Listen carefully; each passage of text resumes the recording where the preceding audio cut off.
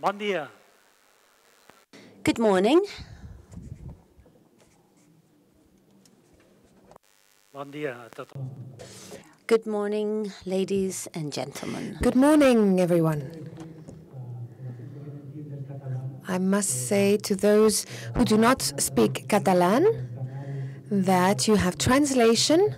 Channel 1 is Spanish, Channel 2 is Catalan, and Channel 3 is English. Do you hear me, Satish?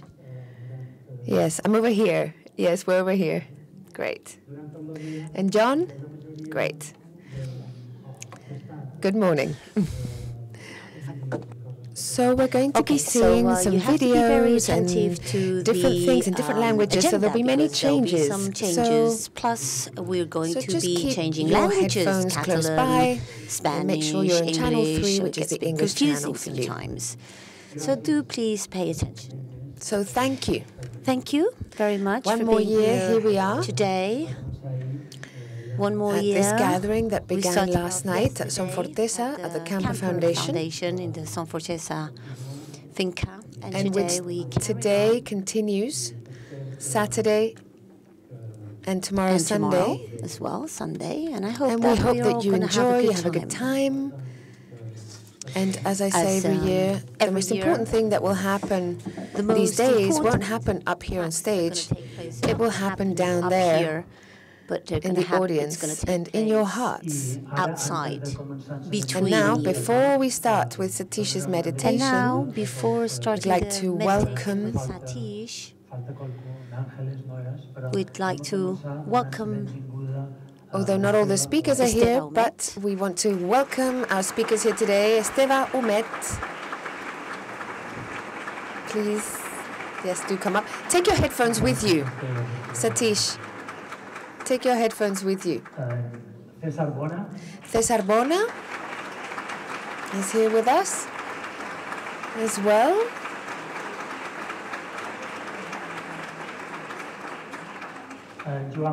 We have Joan Boadas with us this morning.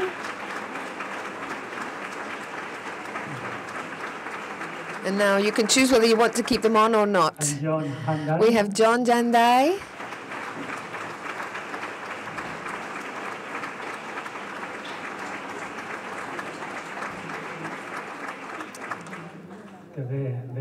Who comes all the way from Thailand. So we're very grateful to him for making this effort. And Satish Kumar.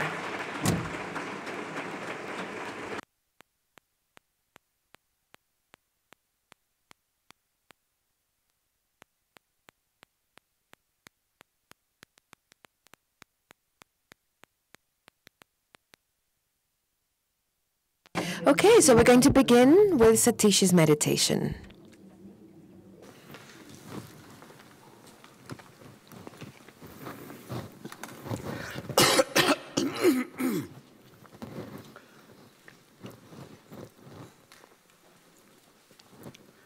To begin the meditation, we bring our both palms together and we bow to the sacred earth, sacred universe, sacred life. Then you put your both hands on your knees, and make a circle with the index finger and the thumb. This is in Sanskrit called mandala. The mandala, like this, is a sign and a symbol of unity of life. Everything is connected, as the thumb and index finger are connected. And also this mandala represents the cycle of time, the cycle of life. So you close your eyes.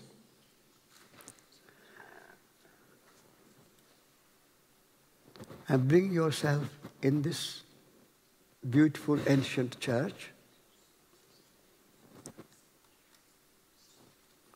And in your body,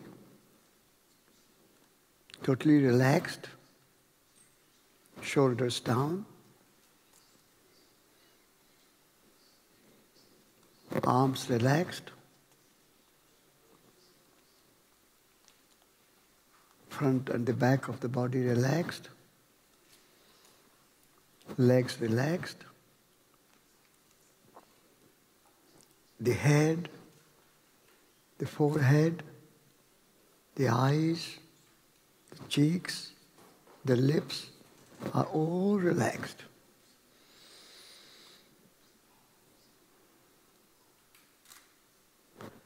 In this relaxed body and still body, there are two movements, one of the mind and the other of the breath. Bring those two together and focus the mind on the breath. Breathing in, quietly say, I am breathing in. Breathing out, quietly say, I am breathing out. Breathing in, breathing out. Be aware of your in-breath and be aware of your out-breath.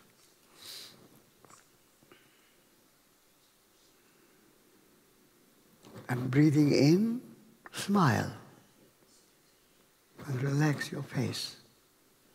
And breathing out, let go. Let go of all tension, all stress, all worry, all thoughts. Breathing in, smile at the world. Breathing out, let go.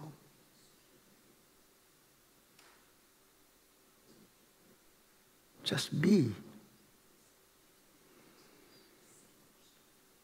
Breathing in, be aware of the beginning, the middle, and the end of the in-breath.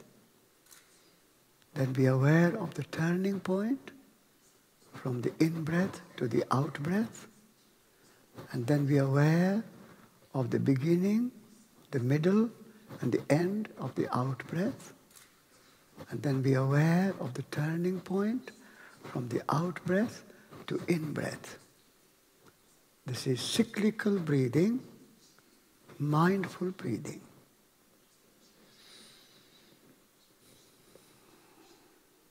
Keep your mind focused on your breath.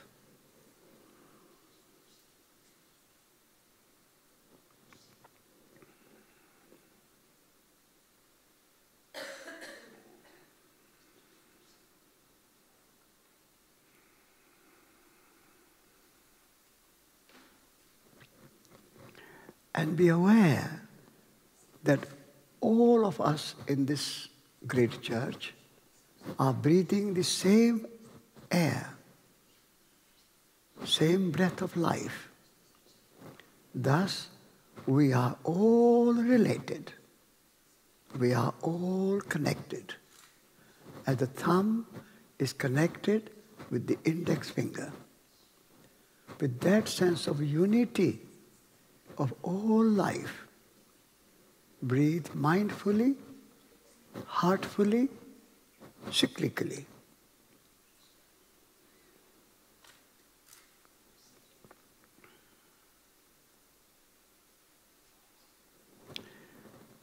And then be aware that all life, human life, plant life, animal life, all living beings upon this earth and in the cosmos are sustained by the same breath of life which we breathe.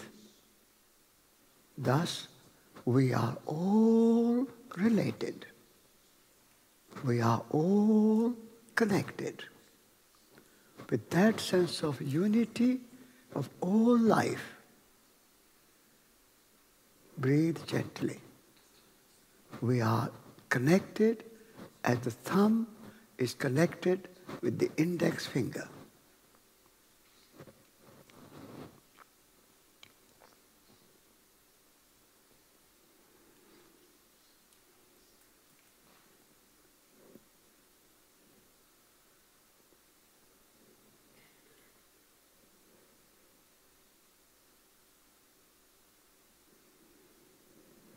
The mantra Om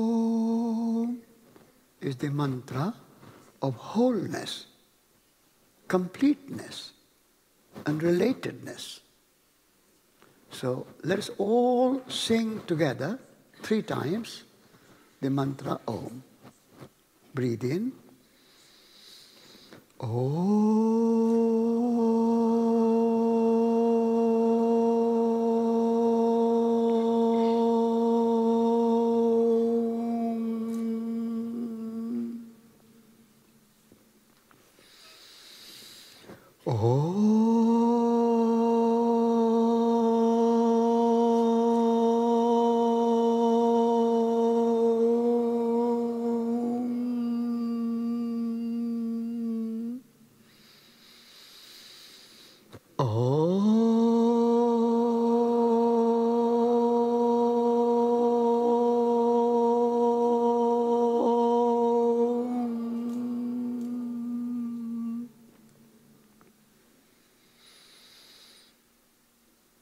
Lead me from death to life, from falsehood to truth.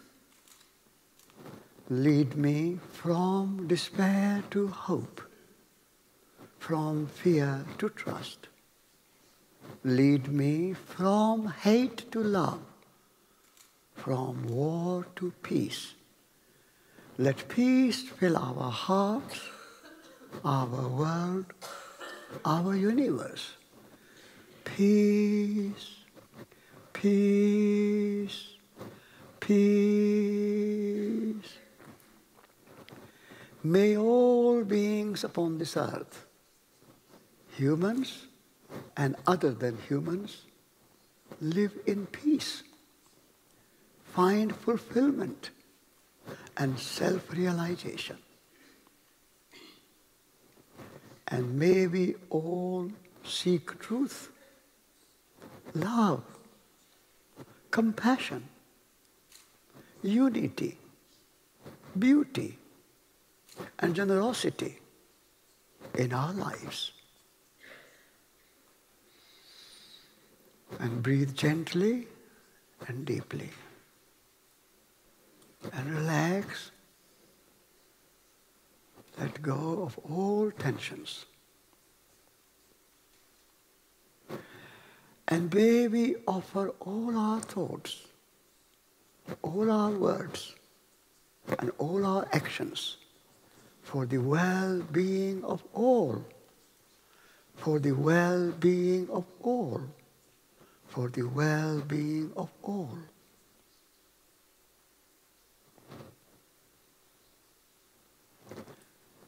And may we think our thoughts, speak our words, and perform our actions mindfully, heartfully, and with awareness throughout the day. Then there is no distinction between meditation and living. Meditation, a way of mindful and heartful living.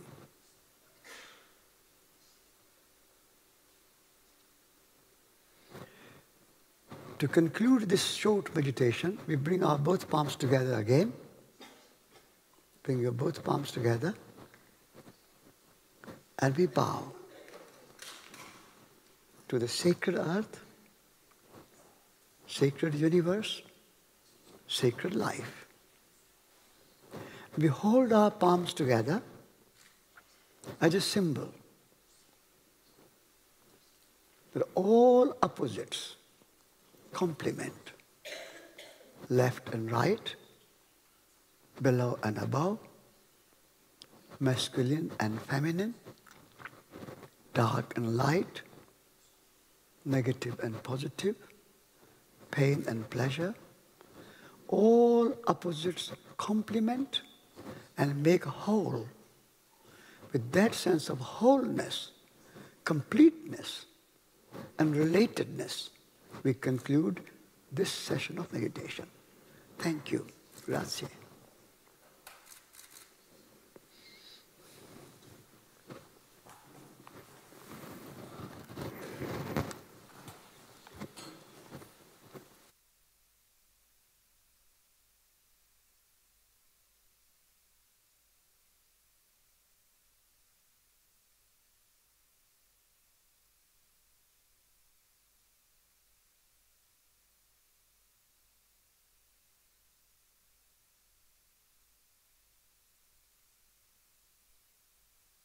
I sing this song not to you, but for you, because I know this is the truth of who we all are.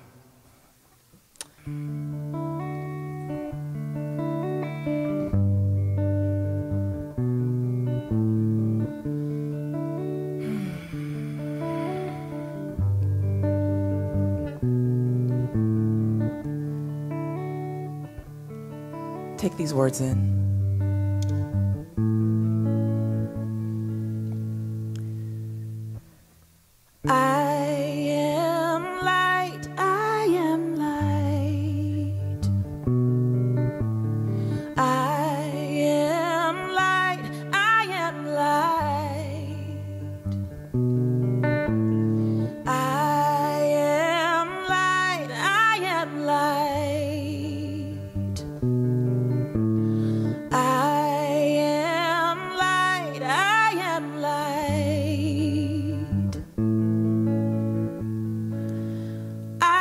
The things my family did, I am not the voices in my head, I am not the pieces of the brokenness inside. I am light.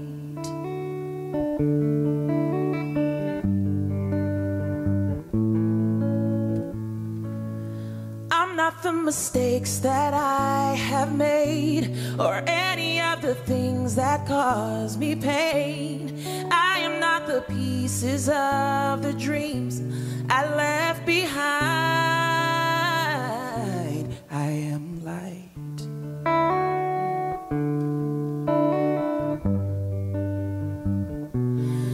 I am light.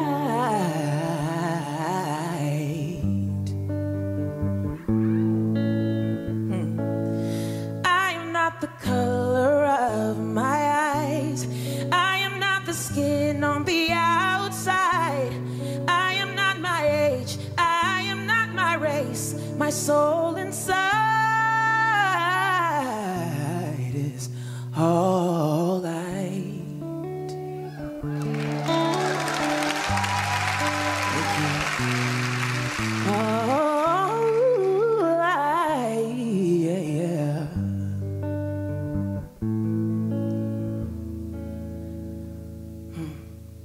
I am divinity defined. I am the God on the inside. I am a star, a piece of it all. I am light.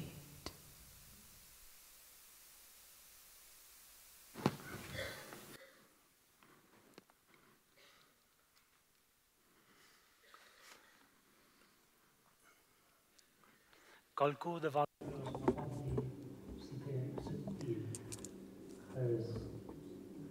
Maybe some of you can tell me if whether it makes sense or if we can explain what it means to win in the world of things and to lose your soul, your inner being. Does it make sense? What time do we devote during our days to the world of things, and how much time do we devote to our inner world, to our spirits?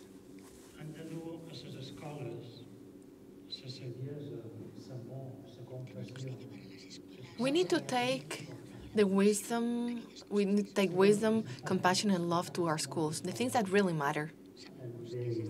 We know that many things are being done. Both families as well as teachers are doing things. The government is also doing its share. However, I believe that we need to take more steps. We need to go further. And to do this, we need radical families. We also need teachers that are radical. And we need radical politicians too. This means that we need teachers, families, and politicians who are brave, because what we are doing, what is being done, it's okay, but it's not enough. We can go further. And for this, we need strength. Today, I want to remember a man from Santa Margarida. His name is Joan Mascaró, because I think Joan Mascaró can shed light in this sense.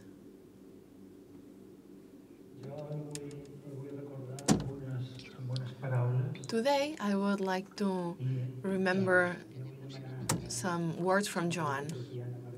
We have Joan's image here in this screen.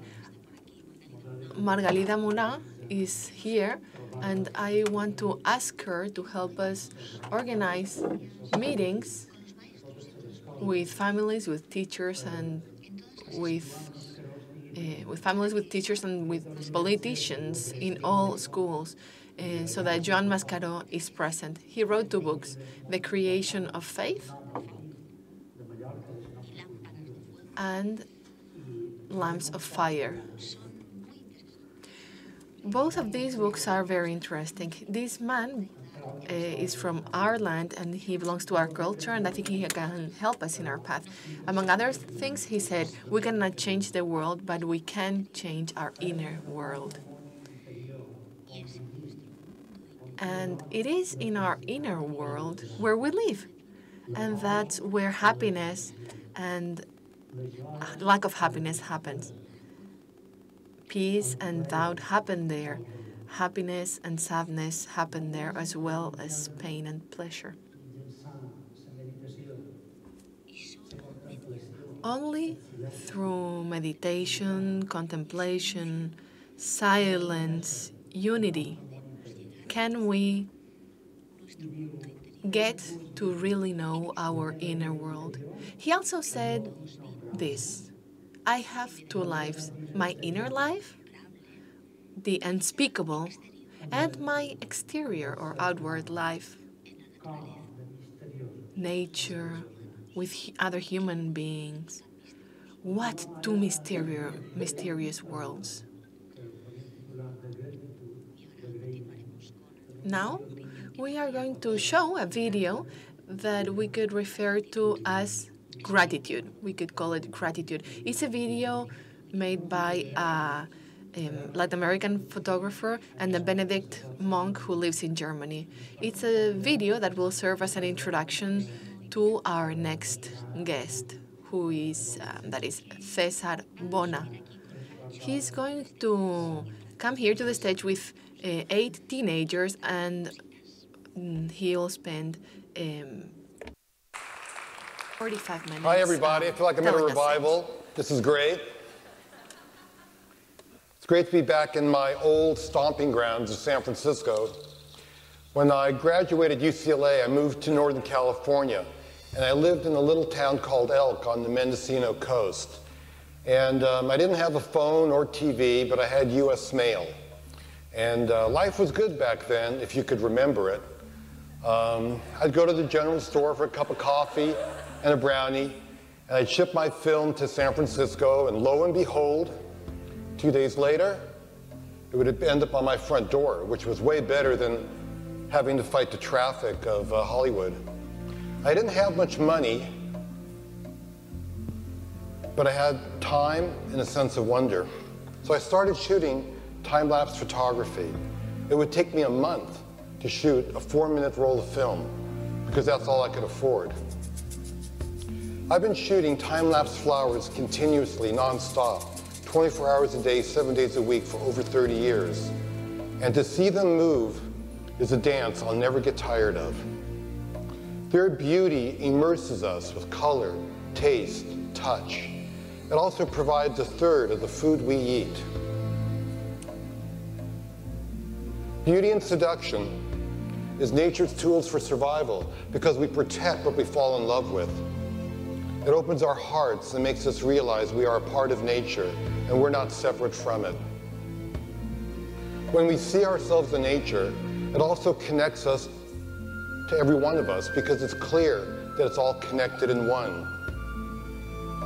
When people see my images, a lot of times they'll say, "Oh my God." Have you ever wondered what that meant? The "oh" means it caught your attention. It makes you present, makes you mindful. The "my" means it connects with something deep inside your soul. It creates a gateway for your inner voice to rise up and be heard. And God is that personal journey we all want to be on, to be inspired, to feel like we're connected to a universe that celebrates life. Did you know that 80% of the information we receive comes through our eyes? And if you compare light energy to musical scales, it would only be 1 octave that the naked eye could see, which is right in the middle. And aren't we grateful for our brains that can, take this electrical impulse that comes from light energy to create images in order for us to explore our world?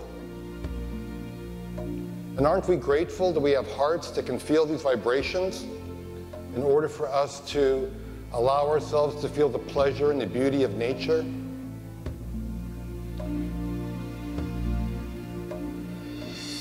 Nature's beauty is a gift that cultivates appreciation and gratitude. So I have a gift I want to share with you today, a project I'm working on called Happiness Revealed.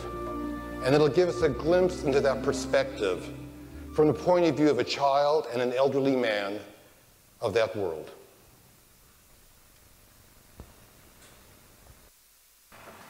When I watch TV,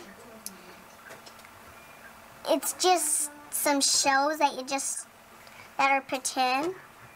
And when you explore, you get more imagination than you already had. And when you get more imagination, it makes you want to go deeper in so you can get more and see beautiful things. Like the path, if it's a path, it could lead you to a beach or something, and it could be beautiful.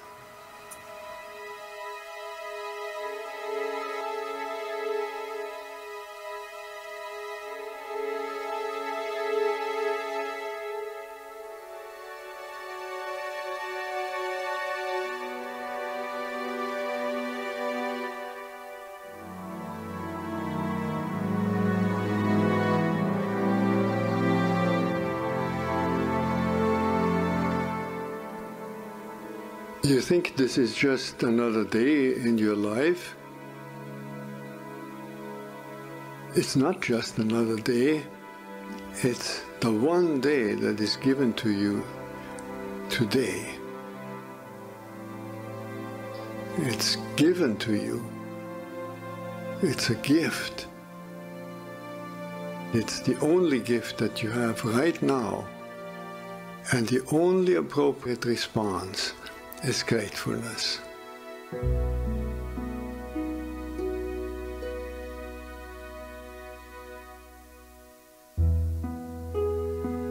If you do nothing else but to cultivate that response to the great gift that this unique day is, if you learn to respond as if it were the first day in your life and the very last day, then you will have spent this day very well. Begin by opening your eyes and be surprised that you have eyes you can open. That incredible array of colors that is constantly offered to us for pure enjoyment. look at the sky. We so rarely look at the sky. We so rarely note how different it is from moment to moment with clouds coming and going. We just think of the weather, and even of the weather we don't think of all the many nuances of weather. We just think of good weather and bad weather. This day, right now, has unique weather. Maybe a kind that will never exactly in that form come again. The formation of clouds in the sky will never be the same that is right now. Open your eyes, look at that. Look at the faces of people whom you meet. Each one has an incredible story behind their face. A story that you could never fully fathom. Not only their own story, but the story of their ancestors. We all go back so far. And in this present moment, on this day, all the people you meet, all that life from generations and from so many places all over the world flows together and meets you here like a life-giving water if you only open your heart and drink.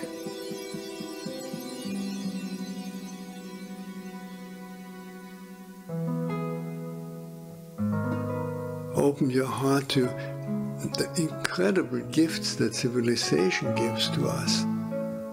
You flip a switch and there is electric light. You turn a faucet and there is warm water and cold water and drinkable water.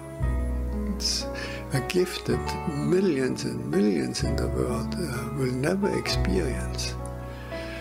So these are just a few of an enormous number of gifts to which we can open your heart. And so I wish you that you will open your heart to all these blessings and let them flow through you, that everyone whom you will meet on this day will be blessed by you. Just by your eyes, by your smile, by your touch, just by your presence. Let the gratefulness overflow into blessing all around you. And then it will really be a good day.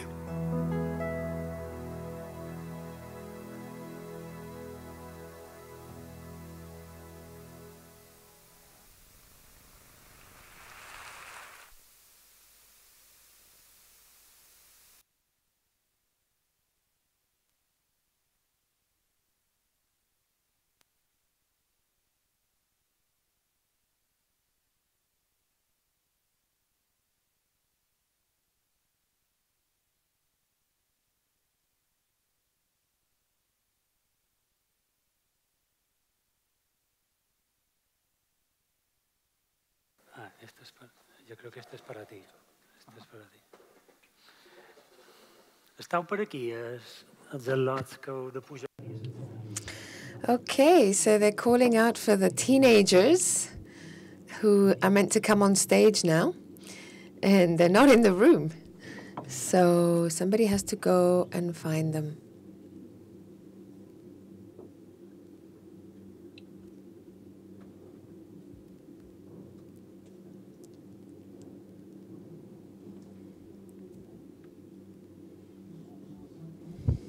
Here they come. Oh, there they are.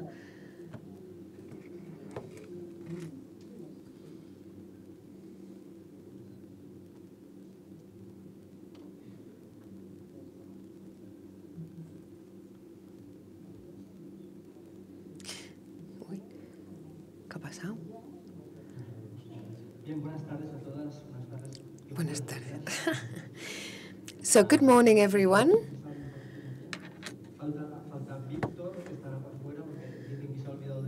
We've got a few people missing.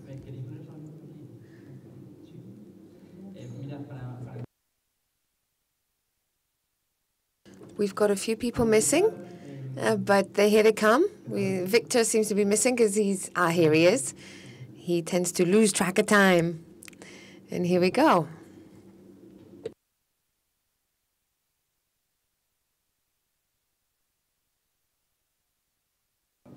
So good morning, everyone. It really is a gift to be here once more and to kick off this event. Having listened to Satish, which is always a wonderful pleasure, and to now continue talking about education with young men and women, boys and girls. About a year or so ago, I was called for an interview on the radio, and they had prepared a special program at a high school. And there was about 100 high school kids, all sitting as you are here.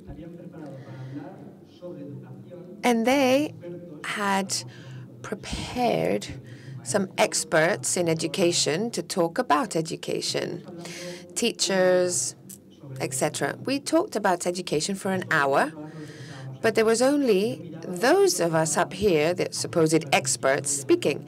And I was looking at the audience, all those teenagers. At the beginning, they were listening, but they quickly lost attention. And for that whole hour, nobody asked their opinion. No one listened to them. We were talking about education, but we weren't talking about the main protagonists, which is the boys and girls. So today, we have the opportunity of beginning an event about education with the true protagonists, which is the boys and girls that we see in our classrooms every day.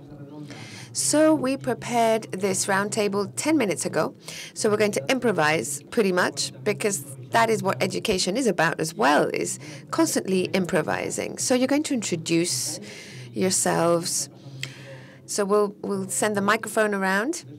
So just please introduce yourselves. Say who you are, where you're from, and your age. Hi, my name is Blai. I'm 13.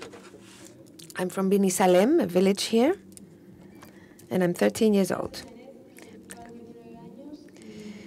Hello, I'm Jeanette. I'm 19, and I'm from Australia. I'm Jenny. I'm 14, and I'm from Kostich, a village here, but I'm from England. Hello, my name is Felipe. I live in Germany, where I go to school. And I've also gone to school here. And I lived in Inca. Hello, I'm Eddie. I'm 21. I grew up in Palma, and now I live near Villafranca, which is a village here also. Hello, my name is Nico. I'm also 21. I also grew up in Palma, where I grew up. And 10 minutes ago, I didn't know I was going to be up here, so this is a surprise for me. It's interesting. Oh, here we go. We've got a couple more. It's interesting because outside we were talking at the table just before beginning, and the first thing they asked me, I found interesting. They said, "Is there anything we cannot talk about? Is there anything we cannot say?" And I said to them, "No, this is the moment to say those things that normally you're not able to say, not allowed to say." That may seem paradoxical, but we're here these days to talk about life. And so we have the opportunity, those of us who are there listening now, have the opportunity to learn from all the people we're going to listen to. So we will also make an introduction as to where we started studying, because when we were meeting each other outside, there was different options, and we talked about some kids who are doing homeschooling, which is a very difficult option to understand for some people. And I know we're going to do another round where at some point this is going to turn into a conversation as if we were having a coffee around a table. So if there's at any point you want to ask something, if there's something you're curious about, if there's something here that provokes curiosity in you, please raise your hand and share it with us, because I'd like this to be a dialogue amongst 500 people. So any one of you can say anything. So please tell us where you studied as a kid. Hi, sorry I'm late. My name is Victor, and I studied in a school called Queen's College, which is in Geneva. It's a private school. It's an English school. And I stopped when I went to high school, and I started to do other things then. You'd lost the notion of time just recently? Yes, well, we thought it was at 10:15, but... So where did you study? I started studying at the Sacred Heart School, a religious school in Palma, and I was there until the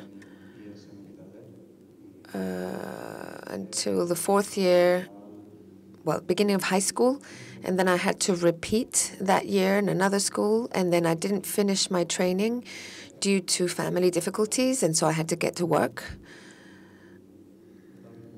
I also started at the Sacred Heart Religious School, and then high school, I did it in La Salle, which are both concerted schools, they're called, which is partly religious but funded by the state. And then I continued at Ramon Llull, which is a public school. I went to school at Sayabor, the school that Satish knows well. And then for high school, I went to a Waldorf school, where I am now.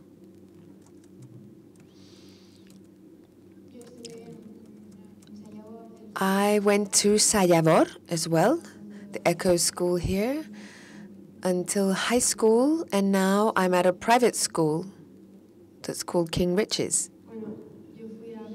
I went to Bini Salem public school as a child, and then I went to another public school in a smaller village with only 10 students. And then I went to another village in Bujer, and I was there for a few months. And then we went to Costit, and I ended up in Sineu, where I did high school. I started at 3 years old at Sayabor, the Echo School, and I'm still there at the Echo School, Sayabor. Hello, my name is Juana. I'm 19. I studied in Pollensa here, in this village here. I've changed a few schools. I also went for 1 year to the Echo School, Sayabor, when I was 10. And then high school, I went to the high school, the bigger high school in the big city. So I'd like you from now on to raise your hand when you want to speak. I want you to tell us what you remember about school and what you think school has brought to you. What do you think it's useful for? For me, basically it's about relating to other people. So it's about social relations. And it's very different, as we were saying earlier, between Sayabor, the Echo School or Waldorf school, and a conventional public school, like state school. In Sayabor, you learn things at the Echo School. You learn things about valuing nature, relating to other people. It shows you perhaps a different way of perceiving things, of understanding things, and deciding the kind of life you want to live. And then the state school gives you a lot of content. It's also great, and it shows you different areas of learning. But I've also realized that what is missing in one is in the other. I don't think either of them are the complete experience that I feel should be education. So what would be that completeness? Well, it should open up the opportunities for other possibilities and for seeing things differently, yes. And at the same time, it should teach you content and mix you up with people of all types and of all social levels. And I feel that both are positive and they're very different, and I'd like to kind of bring them together. I think that would be a good experiment.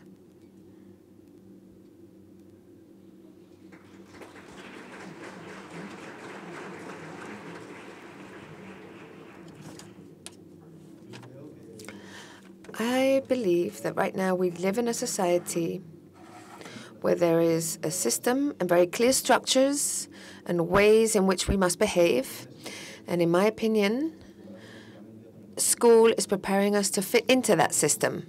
And if we don't fit in that system, what is done in conventional education is to set you apart or give you bad grades or even put you in different classrooms of people who have more trouble learning or have learning difficulties, who are perhaps not good at sitting for hours in a classroom at a desk in silence. And I feel that those kinds of people with the more practical type of education, more movement, would be much more capable of doing many more things than they're given the opportunity to do. So I think that school is a way to prepare you to enter a system. And what we need to change is the concepts of what we want to teach people.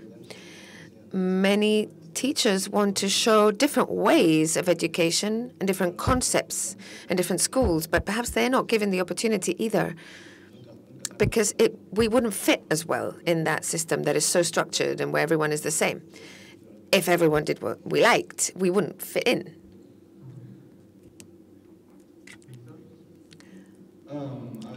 So I feel that there needs to be like a balance. Conventional school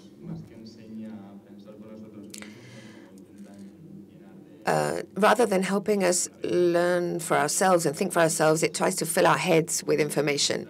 And what would be beautiful is to join up both. I think everything is a process and change, and it's going to be a change with different phases. And as Juana was saying, joining both concepts, I think it is interesting.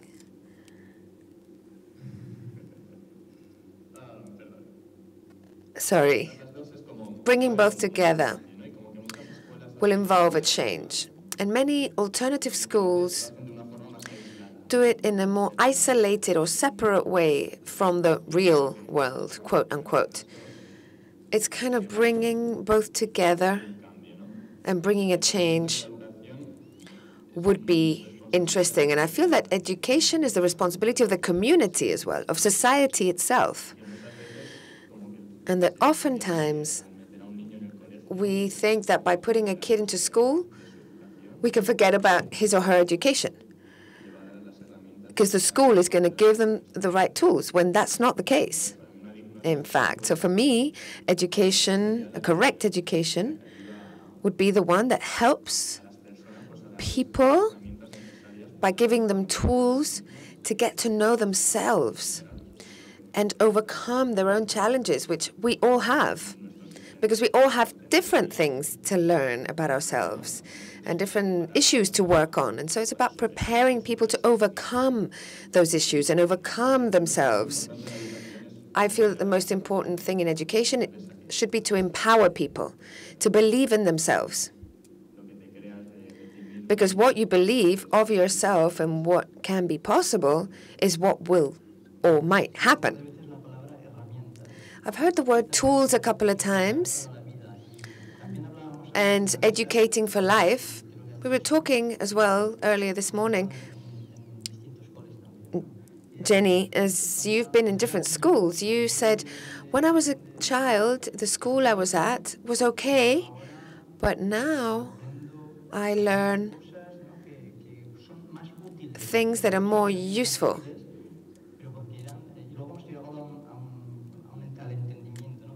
And we've reached a kind of understanding. Is that useful for what? Because we often become more focused on what we want to do now as we're coming into adulthood. But talking about the tools you were given in the schools that you've been at, what kind of tools do you think you were given? You can all say here. What tools were you given and what tools should be given in schools? Well, at Sayabor, I learned things that are useful for me in normal life. For example, how to talk to people every day, how to relate to nature, how to see the world in a different way. And I use that every day. I use it in school, in regular school now, to make friends. So I use all those skills every day. But I have an idea of what I want to study. And the things I do in my new school, which is a regular state school, are more useful to me to, for example, be able to study psychology, which is something I'm very interested in. So I'm learning stuff that is useful for me at university. Whereas at Sayabor, the Eco School, I learned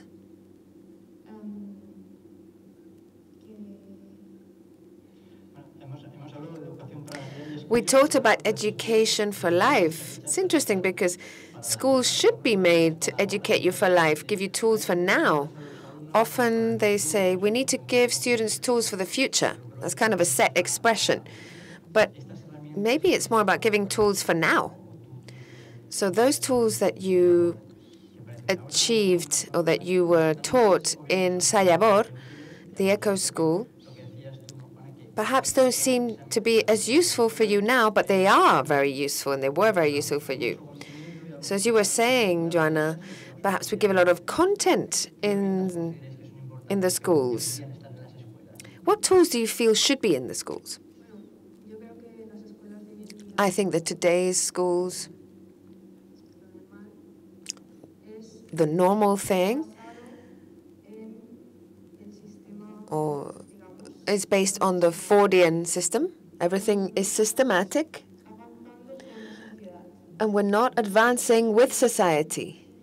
So I think we should be teaching more technology in the schools, things that are of daily use, daily interaction, not to make people smaller. Allow people to express their opinions and their ideas, to feel validated in order to take on their dreams. And you're not taught that in school. I think that's what makes us special as people, as individuals. That's what makes us different from each other.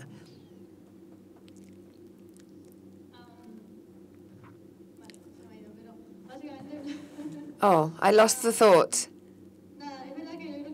It's true that I think that one of the tools that you should receive in school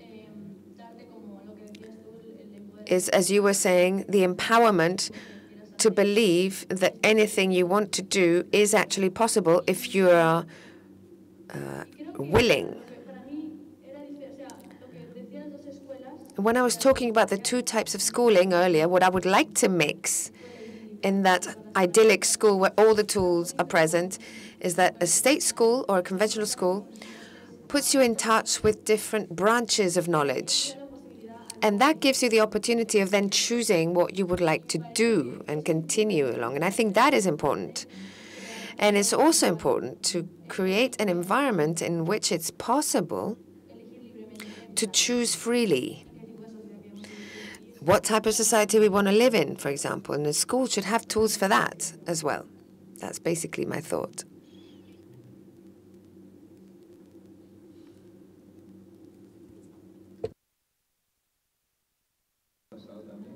Yeah, but by the time the microphone got to me, I also lost my thought.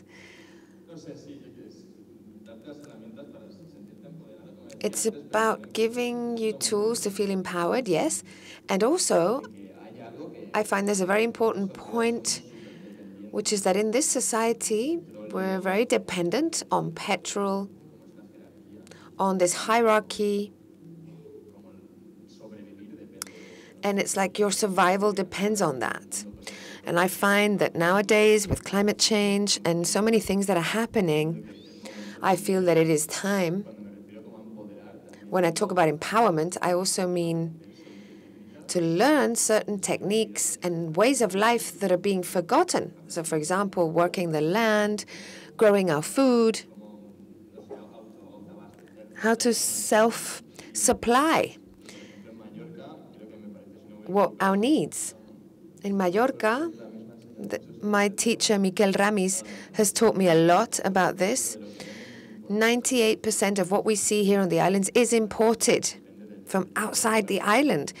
And it all depends on petrol to get here. So if petrol was to finish, it wouldn't even take 3 days for all the food on the island to disappear, to be finished. So what would we do? So I think we need to take some steps back and go back to the root of things and to how we really work and what we have left to one side, the spiritual side, the natural side of Mother Earth, which I feel is really important. And the world, the planet is really raising the alarm in many ways, is raising the red flag.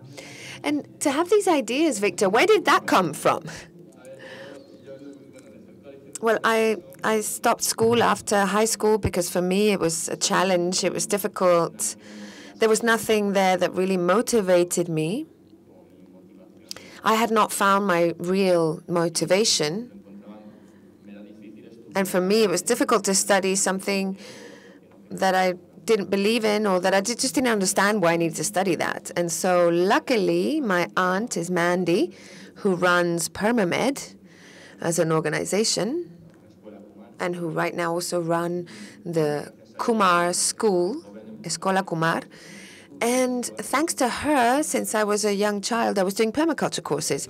I didn't think it was very important at the time, but when I came out of school and finished ESO, I started to do different courses of things that I was interested in. So I massage, mountain guide, varied things like that. And then what I realized is that the things that really attracted me were this whole issues of how we need to change and work on ourselves in order to favor your surroundings. And that's where my satisfaction started to emerge. So I started to train in things like bioconstruction, doing a permaculture PDC with other young kids from the area. And from that point on, I continued working and studying in those kinds of things, which I'm very interested in. And I'm very interested in it because it empowers you. And little by little, I'm starting to believe that we can create what we want. That if we feel valid and capable, we can do it. And right now with PermaMed, we're doing vegetable gardens, growing food for private people with Eddie and with other colleagues. And it's very empowering to feel that you can create your own job in doing what you want, what you like. So I'm learning and working on a lot of things. So you work together with Eddie? Could you explain to us a little bit, Eddie, a bit more about that, what you do? Now, I consider that I am still in training, that you never finish learning, and that there's a lot that I still have to learn about what I like, which is plants and nature in general, and how to learn how to use plants and connect with nature. What we're mainly doing now and learning is to design and maintain vegetable gardens, and with Julio Cantos and with the PermaMed project as well, I'm starting to also give back to some of the schools on the island, working with them and advising them on what they can do that is in resonance with the environment, contrary to what tends to happen with traditional agriculture. So I feel we need to walk along this permaculture path. Perhaps some of us like more plants, others like more bioconstruction, so we each are finding what we like. We grow together, we help each other out. And at school, what were you taught about respecting the environment? The truth is that recycling and not much more. So I think it's a bit too basic. I think it's not very rooted in us. I think you need to find really more interesting stuff outside of school. It's something I have to say, we've done this ourselves, like we found our own ways, seeing plants as something alive, not like in the cities where plants are decoration. And so does this, in the schools, if tools should be given for today, for the future, respecting the environment, is something secondary? I think it is, because we see ourselves as superior to other races and to other animals, and we don't realize that we are part of an ecosystem. We go to the streets, and everything is built. Everything has been man-made. Everything is artificial. Houses, streets, cars, everything. So we don't realize that we are living in a planet. There are ecosystems, and the ecosystem is working by itself, and we're apart from it. We're separate. We are not connected to living things, and we don't realize that maybe we could live together with things. We are always going to be privileged, but we should respect the earth where we live. So I think we have a great opportunity. We are talking to 500 teachers. I would like you to tell them what teachers could do to help support the respect to nature. Because what we learn here, we are going to implement in our schools on Monday. So what can we tell teachers? I think there are many things that should be taught about nature. There are many things to learn that we still don't know. But it is very important to make children aware, because they are the ones who have the future in their hands, that everything is alive, that everything has a conscious, and that can be shown through experiments that have been carried out with plants, with water, light, and individuals affect how the experiments results by their actions. If you talk positively to a plant, that has an outcome. If you talk properly to a plant, it's going to thrive. If you don't, it's going to wilt. So what we do really affect the environment. I have always been interested in nature, in respecting animals. I always had that within me, but it was inside. 2 years ago, I met Satish, and Satish said, "You talk a lot about respecting people, but you forget to talk about respecting nature." That's what Satish told me. So that was a breakthrough for me. It's not enough to experience things. I also have to transmit what I feel to other people. So that's something that we need to do. We work every day with hundreds and hundreds of students, and we need to not only invite you to do things, no, we need to invite you to become the protagonists in the change that we need to believe in. I don't know if I made this question last year or not. I would like to ask you something. Those of you who have done something in relation with nature last year, please raise your hands. Raise your hands, all of you who have worked in connection with nature. Those of you who just raised your hands because everyone was doing it, don't worry about it. I think this is a good moment to say that from here until the end of the year, we should all commit to doing something. We are talking about nature, so let's commit to doing something connected to nature and social engagement. We should do something with our students. If we just think about things and we don't experiment them, it's difficult to transmit it to our students. So maybe, I don't know, do you want to add something in connection with this?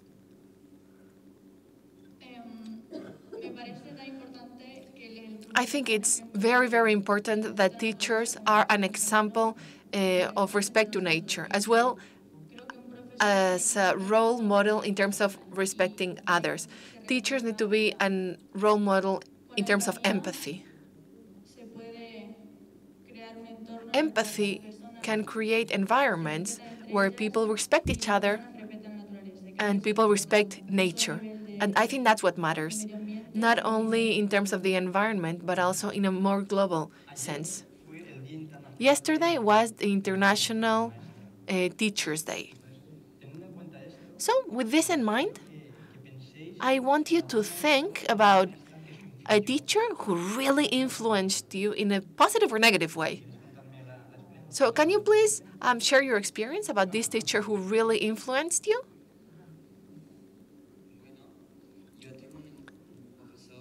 I have a teacher who really inspired me. His name is Manuel, and he served as a mirror for my evolution. I took his grace, his kindness, his teachings, because a teacher in Sayavors is not only a teacher. He or she is also a friend who will be with you all throughout your life. If you have problems, you can talk to this person. And I also have this in my school now. The fact that I can talk to a teacher with a special connection, this very ancient connection between student and teacher. We need to put an end to this separation. We need to see each other as equals. It's not only teachers who teach students. Students also teach teachers. It's an ongoing learning path. Yeah, but many people will say that discipline is important, right? What do you think about this? What do you think about this? About the importance of discipline? How do you say this? How can you say this? I mean that many people may think, well, are we equal? Well, I'm the teacher and you're my student. Those of us here are probably the ones that have a more open mind, but we know that this approach of discipline exists. It's out there. Well, discipline comes because at the end of the day, you are learning something, and if you want to learn more, you are going to pay more attention, you are going to be more careful, and you are going to listen.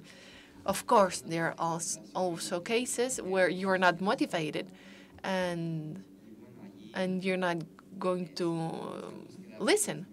So teachers should look for a way to teach. Sorry, I interrupted you. We were talking about influences, right? What Felipe said before that in Sayabots, we have a very special connection with our teachers is true. I have a teacher, Sofia, with whom I was very close. She always helped me with everything. She was like my aunt. I don't know how to explain it. She was like family to me. I could tell her things, not only in relation with the school. I could tell her things that were related to my friends or my family outside the school. I think it's important in your education to have someone outside your family, your parents or siblings. It's important to have an adult that you can talk to outside of your family. Who can you mention? Any teacher? Well, my teacher is not here in the room. I had a teacher who taught philosophy with values and who influenced students in a very interesting way. He was more than a teacher.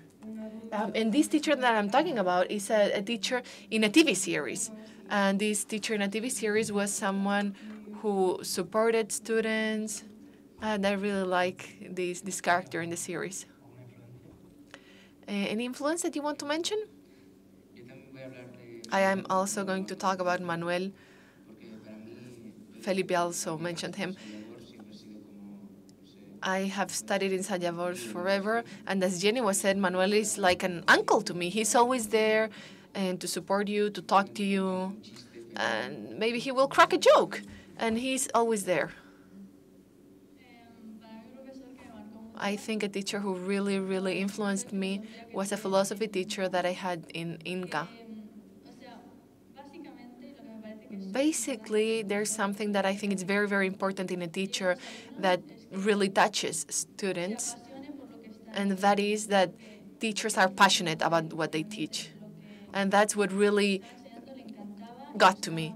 This teacher was really passionate about what he was teaching, and he was always looking for the funnest way to transmit it. And that was difficult because we were in the last year high school. The curriculum was very, very dense, and the class was very, very intense.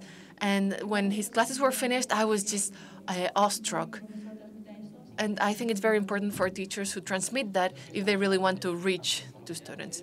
We're talking about being passionate about what you do. You also talked about teachers being like a friend, like an aunt or an uncle, someone who listens to you. We are talking about those characteristics that you really admire in your teachers. Something that I can't stand and that I have a hard time dealing with is discipline and authority. Someone who wants to tell you what you should do and what you shouldn't do. People teachers who say that they are above you. And with this approach, students are not going to hear you. I had a teacher who really influenced me in the first year of high school. This teacher was he was very, very strict in terms of what he was teaching, but he was really good. So I learned a lot. It's a shame that some teachers are just there because they want to get a paycheck at the end of the month, and you can feel that. Sometimes there are teachers who could be teaching more things, and they don't want to cover more because they don't want to get in trouble. They don't want to make that effort. I want to tell you an anecdote. I had this teacher who taught us, all the theory of the evolution. He taught us Darwin in 1 week so that he could spend another week explaining us all the criticism that had been done to Darwin. For example, the lost link or the evolution of bat, things that challenged Darwin's theory. So after hearing Darwin and criticism to Darwin, we were like, well, and now what? Now what do we do? And his answer was, well, think for yourselves, look for research.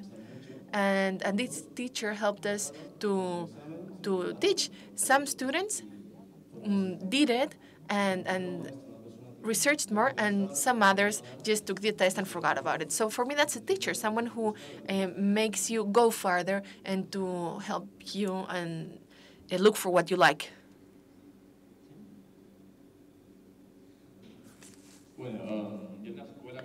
I think in conventional school, I didn't find many motivating teachers. I can tell you about negative experiences, but that would be a waste of time.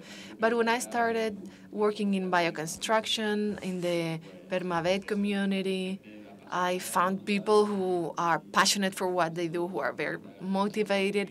And I found people who make you think for yourselves and question things. People who help you and not believe things just because. Being a teacher is a great responsibility. It's a wonderful and beautiful job. You are training the future generations, and that is very worth it. So I think teachers should be passionate and should remember us what things are rooted in. And it's not as though everyone should work in the fields. No, there are thousands of professions and jobs that you can do. But there are certain things that we should never forget about. And as I was saying before, teachers should empower, should be positive, and that's pretty much it. And I think discipline can be necessary, but when people are not happy. Discipline is necessary when people are not happy. And I think sometimes teachers find that students have problems that come from their homes, and sometimes those things cannot be fixed in a schoolroom. But schools should be places where students feel safe to talk and to share. Felipe, before this meeting, we were talking about our experiences in the different schools that you went to, and you said that you had gone to school here and then you moved to Germany, and that you missed something in Germany. What was that? When I finished the ESO primary school here, I moved to Germany, and I started going to a Waldorf school. In this Waldorf school, there are 400 students, and what I realized is that in Sallavorz, there were 100 students maximum, and you were connected to everyone. You were connected to the older students and the youngest students. And in the Waldorf school that I'm going to now, I know the students in my class, but I don't know the students who are older and the students who are younger. When you are going to a big school, you are not connected to the youngest. And society doesn't really accept the fact that you may want to be in touch with the youngest children, with the younger children. Something that happens in many schools and that many students are aware of, and many parents are also aware of, when we have to take our children to school, we sometimes wonder, there are schools that may look interesting for primary school, and then we wonder, will this be negative when it comes to changing to secondary school? What are your experiences? The important thing is that when you move from primary school to secondary school, you need to be safe. If you don't feel safe, that may be dangerous. What I realized when I went from primary to secondary school is that you see things in a different way. In primary school, everything was safe, there was a community, but things change. In a normal school, you cannot talk to everyone about your experiences. You're going to be judged. And for me, that's the most important difference. Parents are usually worried about whether children will be able to learn things with a different educational approach. But that's not the issue. If you know how to listen, you know how to do anything.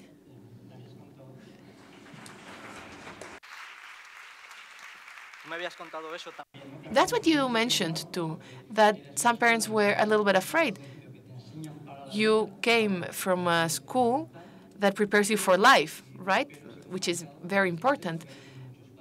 That's what many parents say. Yes, but what happens later? What's the change? Is it that hard to move from one school to the other, one educational approach to another one? You're not understanding. Okay, everything that you learned in primary school when you were a girl, is it useful? Or when you change systems, things are going to go really bad? What I learned in primary school, I am using every day, also in secondary school. I would say that, in general, everything that I learned in Sayabors, I'm using every day to meet people. I already said this before. We want to leave some time for people to make questions. I would like to wrap up, but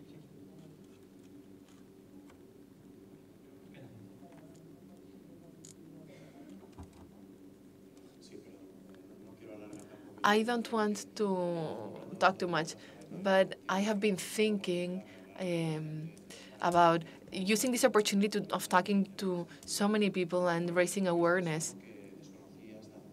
This is something that I was not aware of until 6 months ago.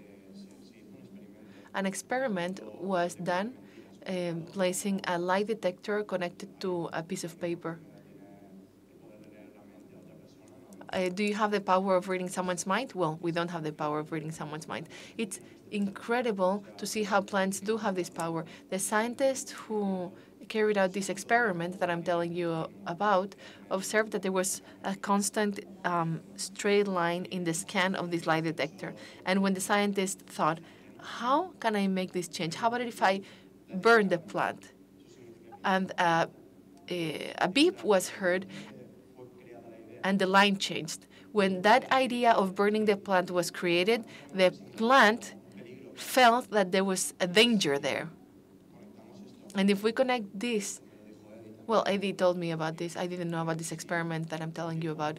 If a fire starts at the beginning of a forest, at the end of the forest, trees start shedding their leaves. And that means that trees are interconnected.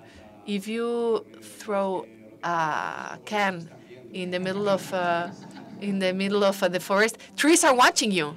You should know that trees are watching you when you litter the forests.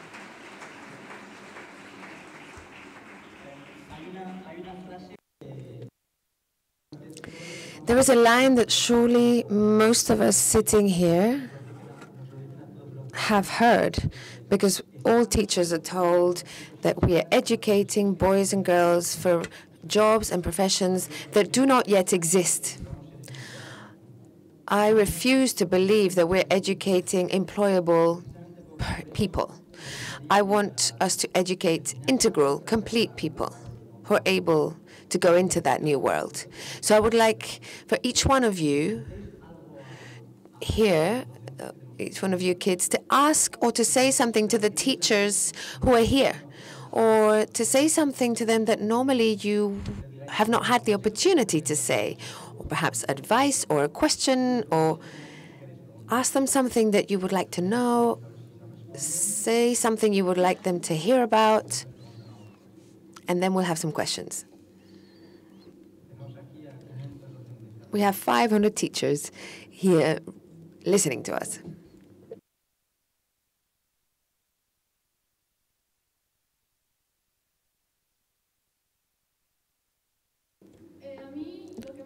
Well, there's some pressure there. For me, what worries me most about education is that there's many teachers who are not aware of the huge repercussion that their work has on the people that they're teaching. So I think it's really important. And the fact that you are here already takes you off the list of people who are not aware of that. But if you could tell your colleagues, that your impact is huge. Be aware of that. If you're starting to get boring in your work, in your dynamics, perhaps you don't want to innovate anymore, or you get comfortable in some way, I think it's really important to remember that that has a repercussion and an impact. If you need a change, then change.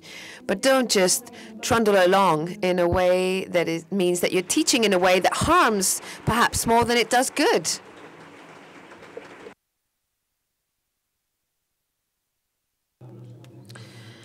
What would you say, Blay? I would like to give them some advice. An older person told me that it's better to learn than to understand. If you understand something, perhaps you memorize it in an exam. Okay, so if you learn something, then you might forget it after the exam. But if you understand it, then that's where it will stay with you for life. My advice is to feel love for what you do. Don't teach just for the sake of teaching. Give it a sense. Because you're affecting literally millions of people along the way. Because there's the kids that you have in front of you, and those who come behind, and the generations after them. Everyone will feel the impact of your teaching. It's a chain of learning. And if we all cooperate, then we can make it better.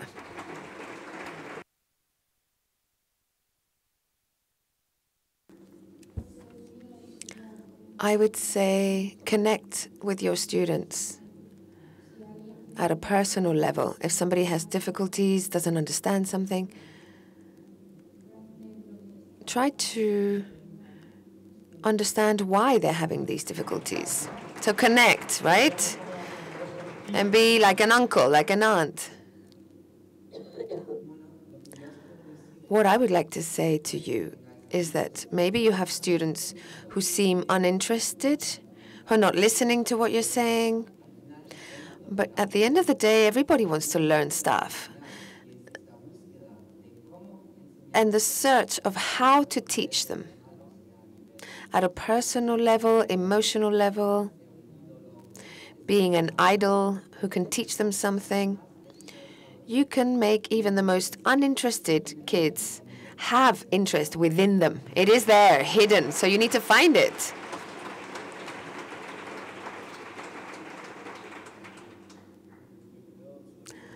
I just want to say that it's really important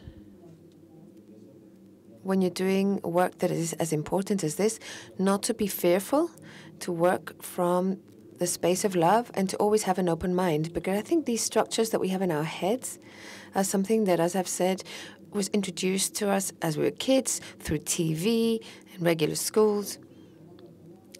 And in an alternative school, I have had the opportunity to see it differently. And homeschooling, for example, I think by meeting even kids who have been in homeschooling or different schools, you can see the difference. They don't have in their heads the idea of competition. You have to beat the others because they otherwise will get more than you do. That mentality of hierarchy, of being above or below, of conquering. Be clear that there are many people in this world living in ways we cannot even imagine, with ways of life that are based on things that we don't ever see here. So just understanding those ways of life, kids can then create their own. So keep your mind open always.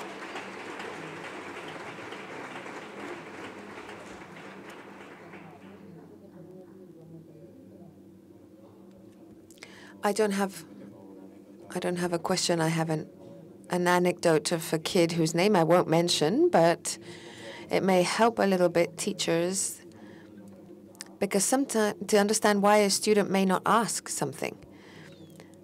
This kid, I'm sure you know him, almost all the class would tease him even more than me.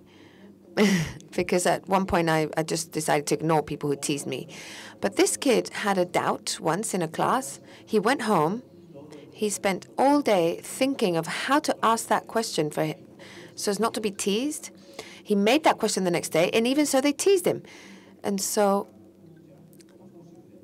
a teacher said something that for me was just such an impact.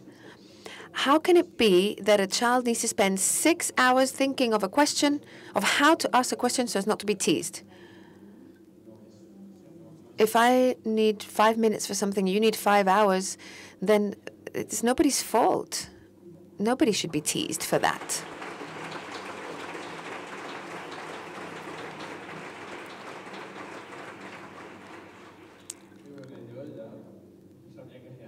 I don't really know what to add, because I think we've said it all.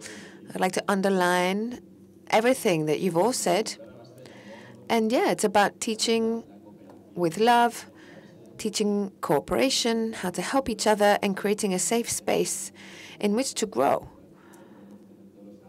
Because we can have all the advances and techniques in the world, but if we don't have union and empathy and a connection that is strong between people, that allows people to help each other and cooperate, then there's not much to do. There's not many solutions possible. So all of that, and also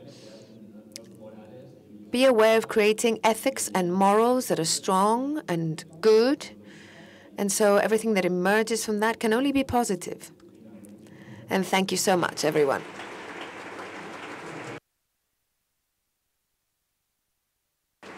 It's been really enriching to listen to you all and to hear your invitations to everyone who is here as teachers. And I will sum up with what Victor has said at the end. School needs to be a place where we can grow in safety. And I think that is fundamental. If anyone has any questions before we finish this session, this is the moment. Any questions or comments?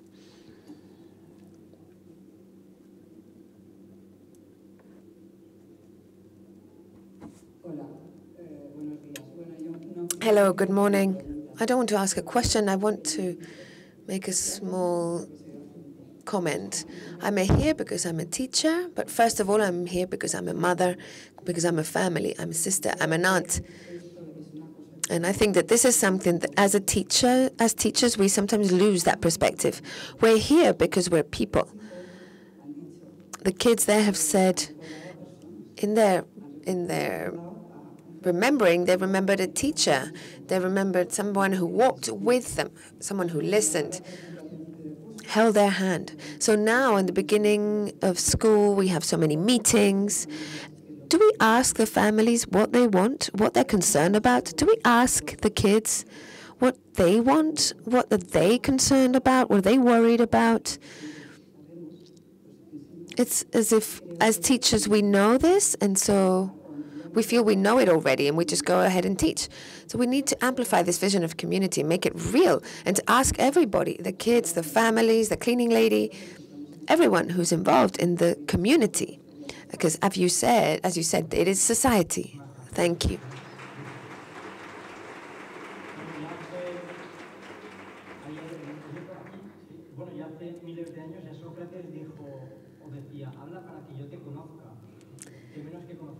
Socrates said many years ago, speak so I may know you. And that's what we want, is we want to ask people stuff. We want to ask them and know their opinion. Hello, I wanted to remind you of the words of a very wise Greek man from 2,000 years ago, Plutarch, who said, the mind is not a bucket to be filled, but a lamp to be ignited.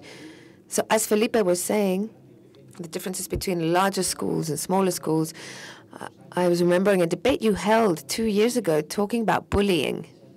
And Satish summed it up in 3 words. Make small schools. Thank you very much.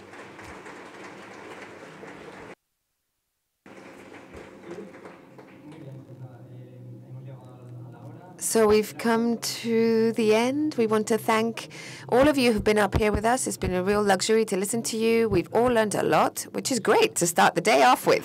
Thank you so much.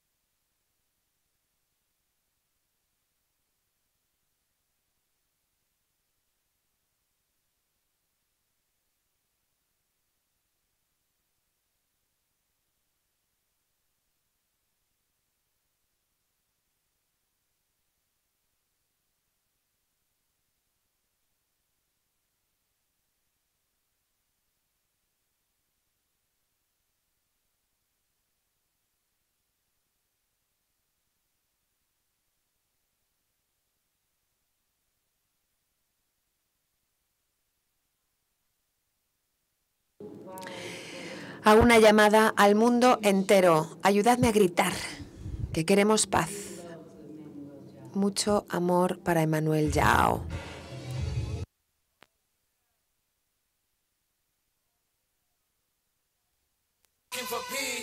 Maybe together we could make the war cease. Now we can send mankind to the moon, and we can reach to the bottom of the sea. That's why it's really kind of baffles me that we cannot end wars and bring peace, and we cannot change the way people act, and we cannot change the way people think. So if we sit back, chill out and relax, civilization will soon be extinct. That's why I am. I'm calling on the whole wide world. Come on, people, would you help me? Let's scream and shout, cause we want peace. To say the least, I dedicate this song to the common people caught in the middle of this common evil. I wish the world was a little bit fairer. Time to start looking at the man in the mirror. Fear is the devil's policeman. Fear make good genocide with Hitler so he can feel a war of genocide and love was weekend. Lighting up the land cause nobody was speaking. That's why I am. I'm calling on the whole wide world. Come on people, would you help me? Let's scream and shout, cause we want peace. To say the least, somebody said after Rwanda, and after Rwanda, and not far from Rwanda, who's gonna shout for the poor people living in Darfur? The world gone deaf, the world gone blind, the world busy sitting down on the behind. Nobody cared about the poor and needy, too busy sucking up to the rich and the greedy. For every hero there's a villain. I am kidding, we gotta shout sending out our sin. One more time, we got no more time. We gotta figure out the way that we could all combine. Like Jericho, the world comes tumbling down. The sound of voices out of cities surround. You know what it's worth? Time to put our voices to work. We gotta shut down heaven and earth. That's why I am. I'm calling on the whole wide world. Would you help me? Let's scream and shout, cause we want peace. To say the least, come on, everybody, come on. Stand up, stand up, stand up.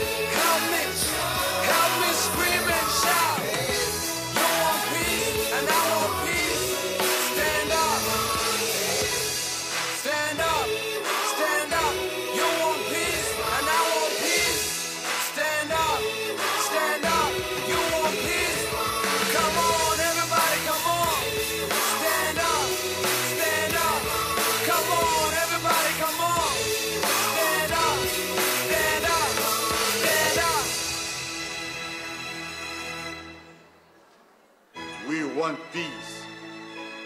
We want peace. We want peace. We want peace.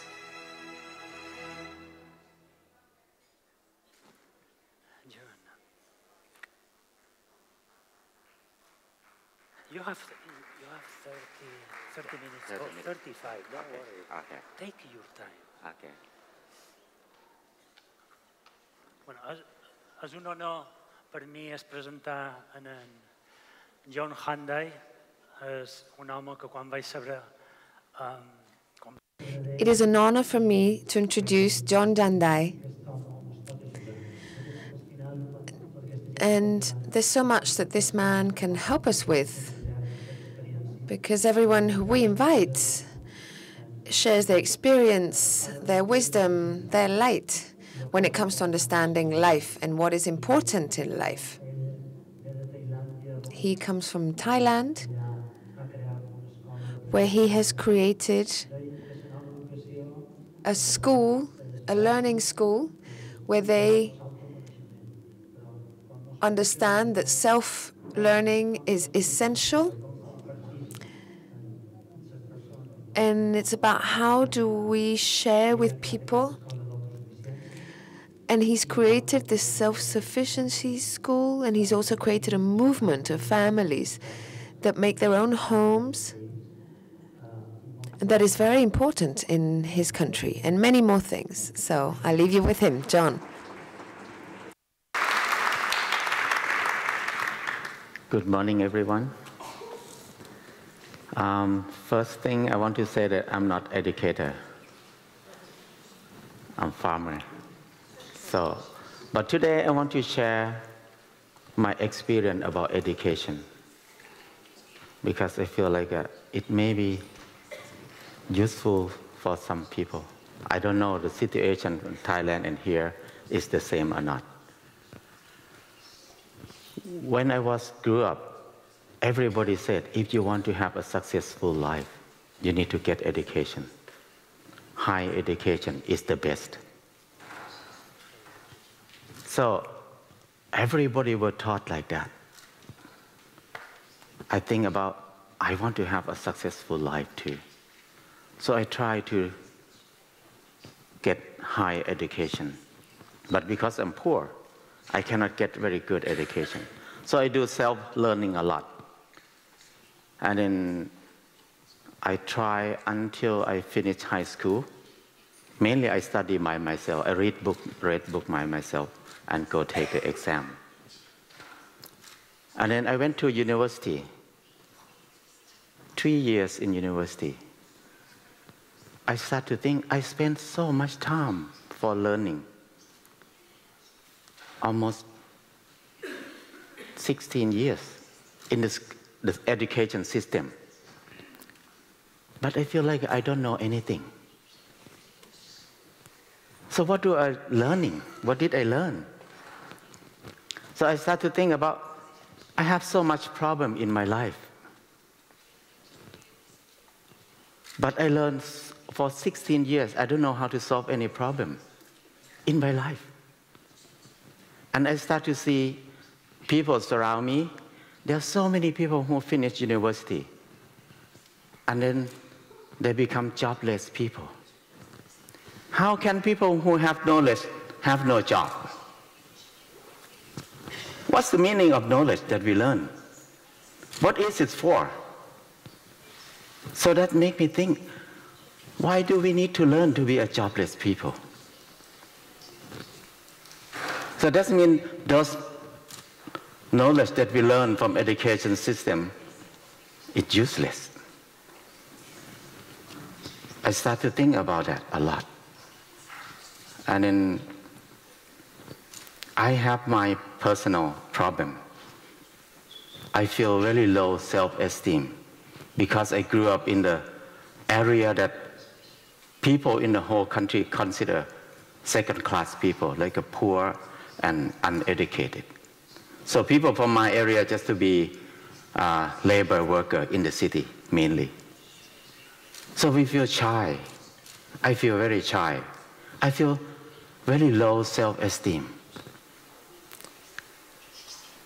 when I went to Bangkok, it's very hard for me to find a job because I'm so shy to go to be interviewed to get a job. I walk past the office 3 times, 4 times. I'm not brave enough to go to apply for a job. At the end, I have to be a security guard for many years. And then I learned, read a lot of books.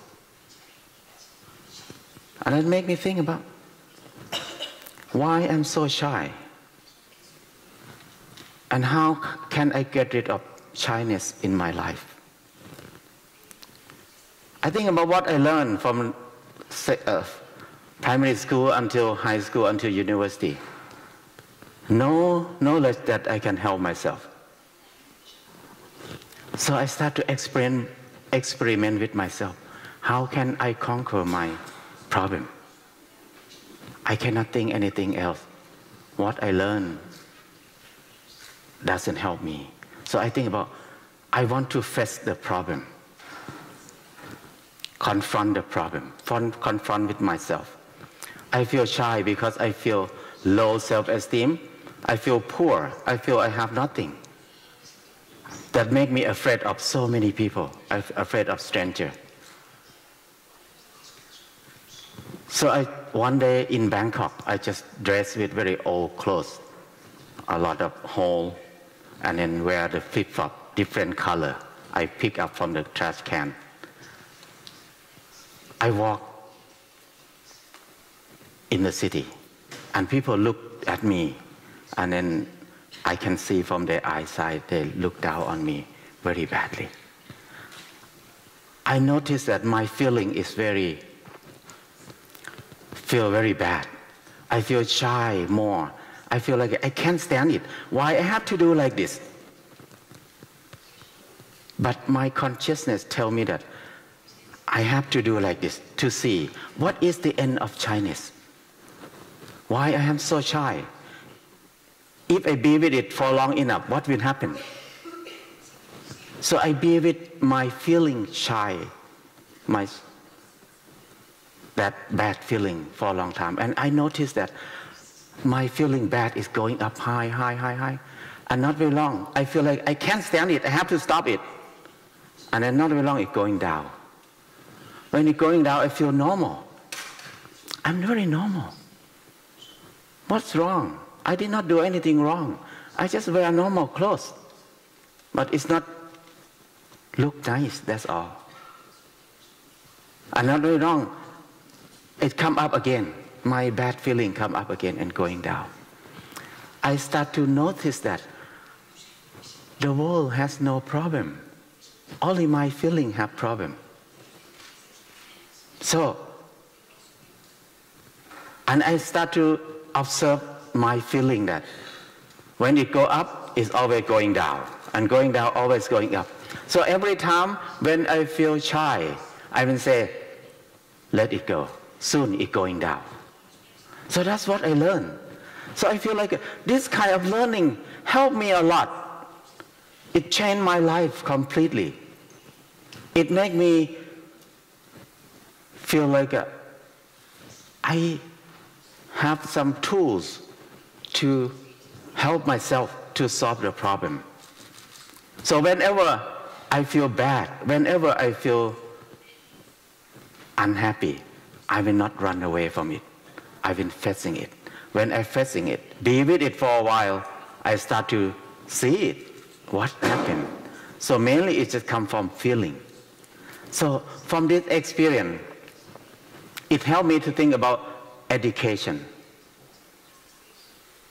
Because education that we have now is not for understanding. It's just to try to make people become a computer.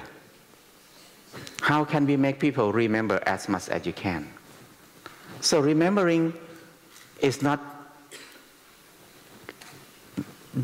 last very long. If you don't use it, you forget it. And then remembering, if you have so much in your brain, you have no space in your brain for imagination. You cannot imagine. I feel like this is the most dangerous thing in the world, is education system. Because I start to see education system we have now just is what designed by capitalist system to make people numb. So people don't have time to think about love, freedom, and happiness. Why? Because these three things is a big obstacle of capitalism. When people love each other, that means people care each other more, help each other more. People buy less and consume less. If people have freedom, that means people can help themselves more. They don't rely on the system much. So it's not good for the system, not good for economics. And if people happy people are people who consume less. If you consume less, you enjoy your life more. But if you consume more, you need to work harder. When you work harder, you have no time to be with yourself, no time to be with family. You suffer more, so you can consume more. And you're unhappy, be more unhappy. So that's why that's what I see from the farmer's eye, that this is a system were designed by capitalism. So I start to think about education system now is like a slave factory to produce slaves to work to serve the business sector, to try to change good people into a good robot. No thinking, not thinking, just listen to the command and order and follow the command.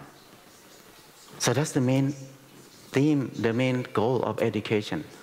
So I start to think crazy like this for a long, long time. And at the end, I just start to feel like I need to stop learning. Because I waste so much time in my life for learning something that I never use it. I learned a lot of things. I don't like math, but I was forced to learn for many years. But now I never use pi, I never use sine, cos, tan, I never use square root in my life. I spend so much time learning it. But what I need to use, they never teach me in the school.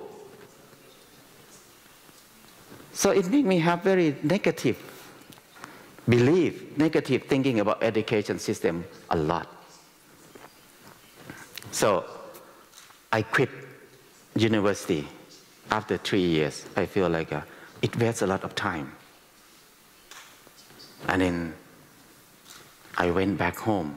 I start to think about how can people who are not clever like me can be happy on this earth, can enjoy my life.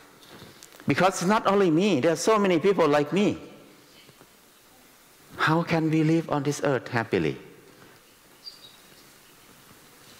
When I went back home, I feel like I cannot be a villager anymore.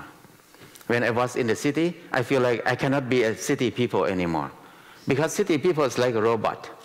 They work hard, make money, spend money, make money and spend money. That's all they do all their life. So they cannot think about fun, nothing fun. So when I went back home to my village, I cannot be villagers too, because villagers start to work harder and harder. Before that, my village, people work only 2 months a year. And another 10 months is free time. They have a lot of fun. They play a lot, laughing all the time. But when I went back home, after I left the city, the whole village working harder. After they grow rice, they start to grow corn. After they grow corn, they start to grow cassava or tapioca. No day off. Harder than people who work in the city. So I started to think, why people have to work so much? When they work a lot, but they are poor. The more they work, the more they're in debt. The The more they work, they have less thing to eat. What are we working for? Who are we working for? So I question a lot. So I feel like I'm the black sheep in the world alone. I cannot talk with anybody. Everybody think I'm crazy. Your thinking is not normal. The world just be like this. So I start to think about, I don't need to think about successful life. I just think about we need to have food to eat. We are human. Why we don't have enough to eat? Why we think we are poor? I look at the dogs in the city. One dog, she stay under the bridge. This dog never go to school. No credit card, cannot read, cannot write. But this dog has 4 babies at a time. They can raise 4 babies happily. But human like me don't have anything to eat. That's the biggest crisis. People like me who can read, who can write, have no job to do. That's the crisis of thinking. That reminds me about we need to be normal anymore. Now we are not normal anymore. We make our lives so complicated until we don't know how to live on this earth anymore. We work so much until we don't know how to have free time. We don't have even time to think about what is happiness, what is freedom. When we think about freedom, the system told us that if you need freedom, you need to have money. You have freedom, you want freedom, you need to have cell phone. You need to have this women pad. You need to have this credit card. That's freedom. But actually, they try to brainwash us to tell us that black is white, white is black. That's not our freedom. It's money freedom. Money is not ourselves. When we have no money, money can go away from us anytime. But when we have no money, what can we do? So, that's not real freedom. Real freedom must be from inside us. That makes me think about the education need to base on the 4 basic needs. Food. We need to be able to rely on ourselves on food. Know how to grow food. Know what is edible. Know how to cook. That's the most basic thing. The second thing is shelter. We need to have a house to stay. The house must be cheap and easy for everybody. And then the next thing is clothing. We need to have clothes to wear. It don't need to be fancy. Anything is fine. And then the last thing is healing, medicine. We need to help ourselves when we get sick. This 4 thing is the basic thing that we need to learn in the beginning of our life. But education system just don't teach us anything about this. 4 basic needs is like the roots of our life. If we have strong roots, we are stable. We have less fear. We can be anywhere. We have less worry. That means freedom. But education system just cut our root off. Now we don't know what to eat. We need to go to the supermarket only. We don't know how to grow anything. We don't know how to start a fire to make the fire anymore. We don't know how to make a house. We don't know how to do anything, even clothes, even things that we use in our life. We don't know anything. When we get sick, they always say, you need to go see a doctor. Why we need to go see a doctor? It's our body. Why we don't know our body? Why we don't teach us about our body? So that made me start to think about, I need to study these 4 basic things first. I start to grow vegetable, grow rice. What I learned is I spend only 1 hour per day to take care of the garden the same size with this room. I water the garden only 15 minutes per day. and weeding and everything and pick up things, not more than 1 hour per day. But I can produce enough food to feed 6 people. I start to think, why I'm so stupid. I work in Bangkok for 7 years. I work 8 hours per day every day, but not enough to feed 1 person. But when I come back home, I work only 1 hour. I feed 6 people per day, every day. And I still have leftover to sell, to have income. I feel life is so easy if you get out of the system. And after that, I want to have a house. To have a house like a normal people is a big thing. You need a lot of money. So many people spend more than 30 years to be in debt to have a house. So I feel hopeless when I think like normal people. One day I look at the birds. The bird has no saw, there's no hammer, but the bird can make a very beautiful nest in 2 days. They never go to school. Why I cannot make a house? That make me make decision easily that I want to make a house. So I got a knife and I cut the bamboo and make a small house. It's too small to say house, so I call a hut. But it's very comfortable, very nice. The most, what I like it most is I clean my house only 1 minute per day. So that makes me save a lot of time in my life. Just imagine how many people who clean their house more than 1 hour per day. Just cleaning, rubbing the same place every day. So I feel like I love small house. And after that, I experiment to build adobe house. I'm the first person who started adobe house in Thailand. I work only 2 hours per day, from 5 o'clock in the morning to 7 o'clock in the morning, every day. My friend who is a teacher, he wake up 5 o'clock every day, and he run every day, exercise. After 3 months, I got a house with small amount of money and very strong and stable house. But after 3 months, my friend still running. He still exercise and running. So I feel like I got exercise too, like my friend. And I got a house. And I feel, how is so easy? Why people have to spend 30 years to have a house? Some people spend all their life to pay off the debt of their house.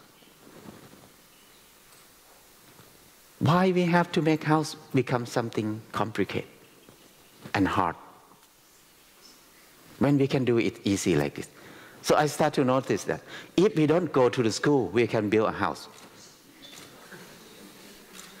But everybody who go to education system, it's very hard to make a house. I saw many villagers who did not get very high education. Most of them can build their house easily. So I start to do many things myself. I make soap by myself. I make toothpaste by myself. I make shampoo by myself. Because I feel like, why humans have to buy something that we don't use it? Like if we want shampoo to shampoo our hair, we just want shampoo.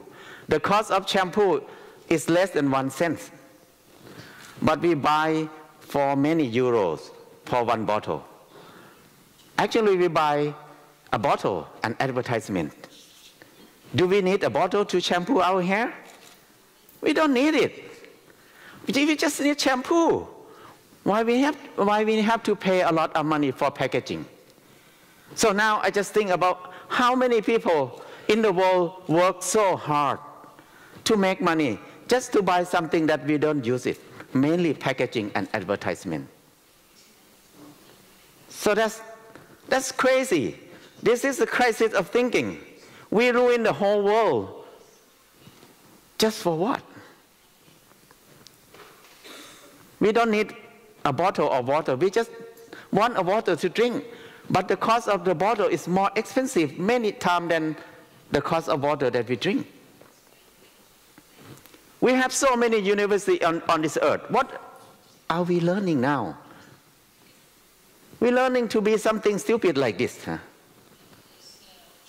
So that make me more exciting to do things myself more and more and more. So I make yogurt, I make sauce, I make everything. It's so much fun when you do it. And then you feel like you don't need to work a lot just to have money to buy expensive shampoo. You spend only a few euros. You can make one batch of shampoo. You can use for 2 years in the whole family. It's so cheap and easy. So, and the last thing that I worry most is if I quit my job and then there's no money, no insurance, when I get sick, what will happen? I worry a lot about that. I have a lot of fear, a lot of worry about sickness. I'm afraid I am going to die. So I start to think, what is good thing of sickness? Because everything on this earth, they always have both sides, positive and negative, good and bad. But we look at sickness only bad thing. That means I have the wrong eye, wrong thinking. I need to find what is the good thing of sickness. So I contemplate for a long, long time. At the end, I discovered that sickness is a very good thing. The first good thing is the signal from our body to tell us that I did something wrong. That's why I get sick. So when the body sends the signal to me, I need to stop everything and come back to look at myself. What did I do wrong? Did I eat bad food? Did I work too much? Did I work close to chemical or radioactivity? Or if I cannot find, what happened with my thinking? Did I think something wrong? My belief wrong?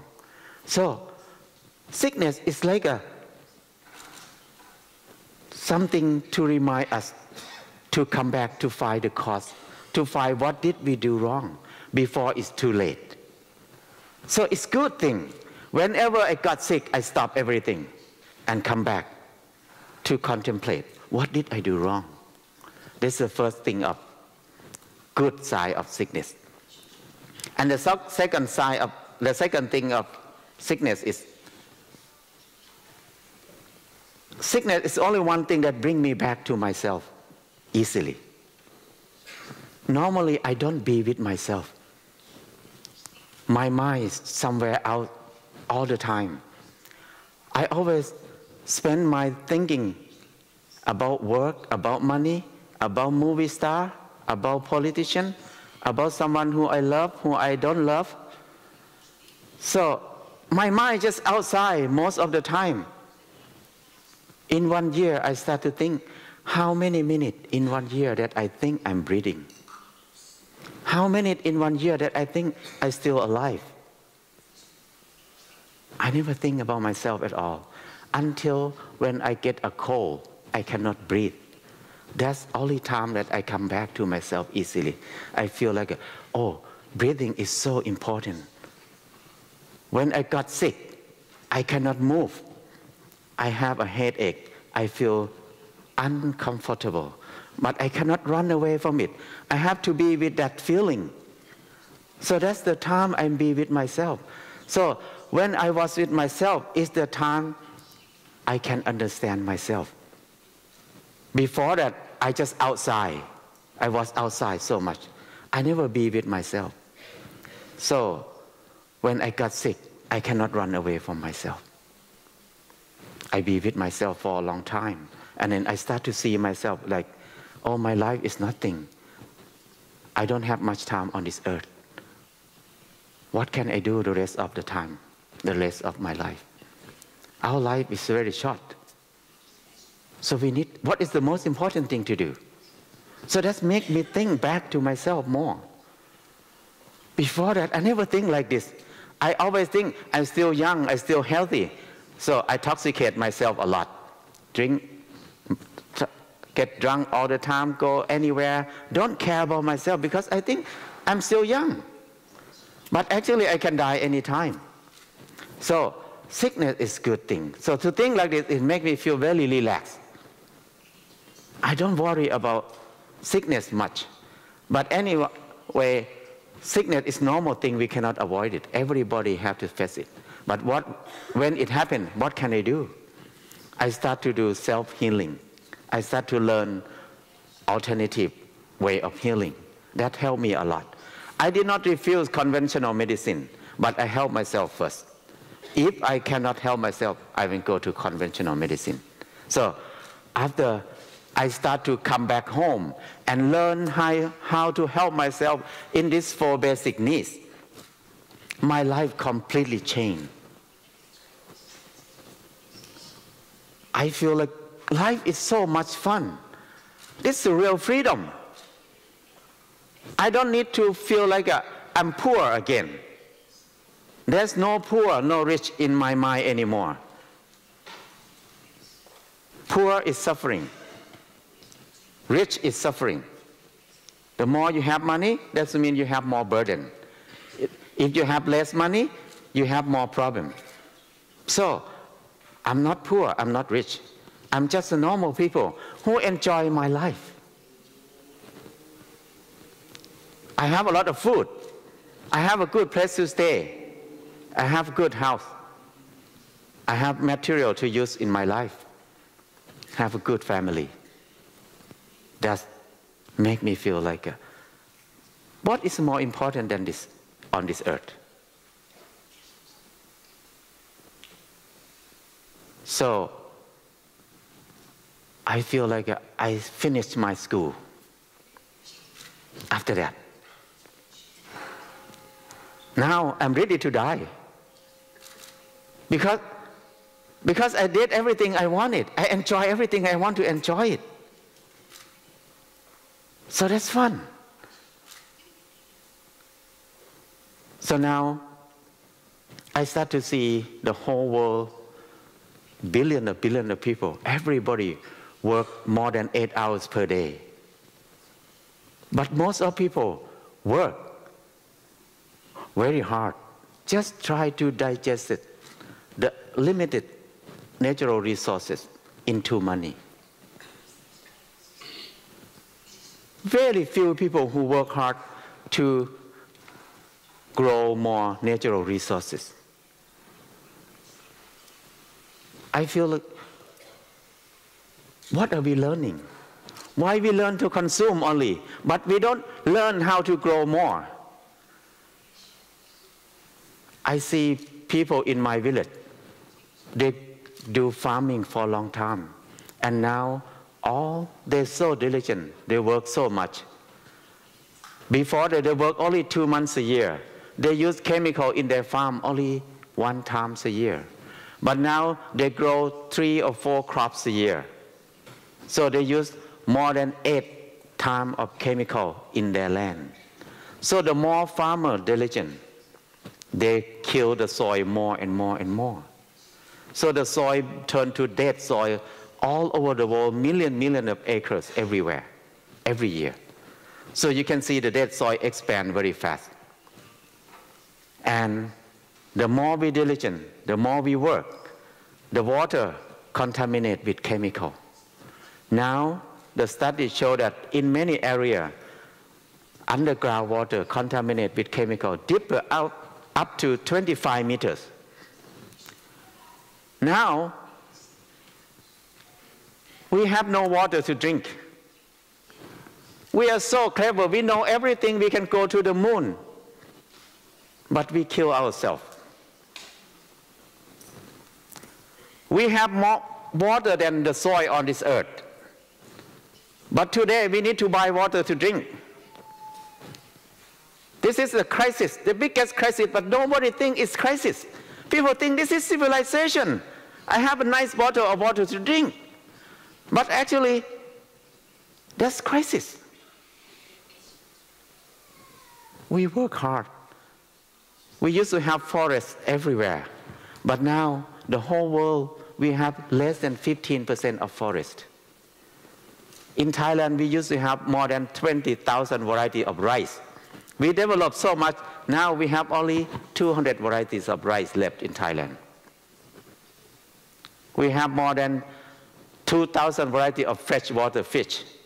But now the whole country eats only 3 varieties of freshwater fish. This is biggest crisis in the world. But nobody study about this. Nobody bring this into practice.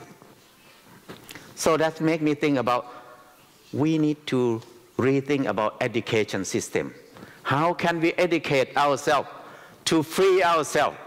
Because education system that we have now is not to free ourselves, just to train ourselves to be a good slave. Work hard, make hard, work very hard, make money, spend money, make money and spend money. Don't think about anything else. So that helped me to change my mind a lot. Now, I don't want to send kids to school. All my kids, all the kids in my community, we do homeschooling. We create our own curriculum for them. So they learn to be a normal animal. So we don't need to be robot. So that's the idea. So now, one thing I feel like I don't have many things for my son. I have one son.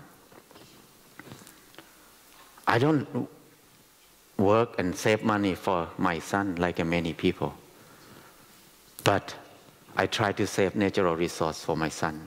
So my main job now is to do seed saving. Because seed is food. Food is life. If no seed, there's no food. The seed disappears from this earth every day. Never come back. So that means we are closer to the biggest crisis, more and more and more. So we start to saving seed.